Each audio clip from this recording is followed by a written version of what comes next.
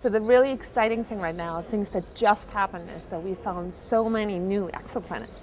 And some of them might just be small enough that they could be rocky, like our own Earth. So Kepler, for example, presented more than 1,000 new candidates.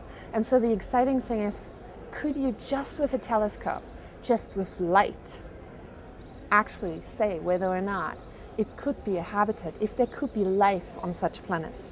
And that's exactly what we're doing here and what the research is about. So if you have a telescope, if you know where these planets are, you just point the telescope. What can you see in the spectrum of the planet?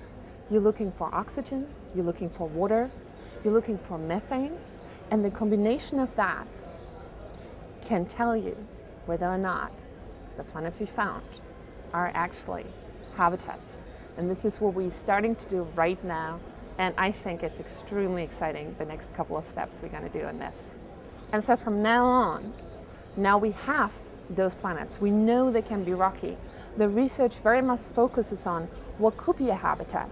Because of course we have Earth, but also other places, bigger, smaller, cooler, hotter, could actually be habitats. Maybe for some extreme forms of life, but maybe also for life as we know it.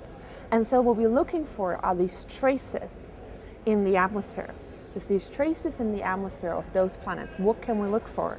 And so we're establishing a grid of all these planets that could actually work as habitats. So we know what we can look for with missions like JWST, the telescope that comes after Hubble, because this is not far off anymore, and we want to be prepared so we know what we see once we can point and figure out if there could be life on these planets.